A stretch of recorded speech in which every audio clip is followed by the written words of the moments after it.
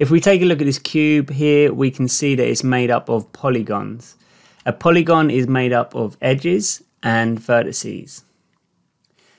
Two verts are connected with a straight line, and this line is now an edge. It takes a minimum of 3 edges and 3 verts to create a polygon, and in this case we've created a triangle. With 4 verts we can create a quad, and a group of polygons that share vertices are known as an element or a mesh. So everything in 3D is made up of polygons, and because of technological advancement we can now render with more polys than ever before, and more polys mean more details, and more details mean more realistic objects. So I'd encourage you to start thinking about how objects would be made from polygons. So take a look around wherever you are right now and take a look at your desk and imagine how these objects would be made in 3D if you could only use polygons.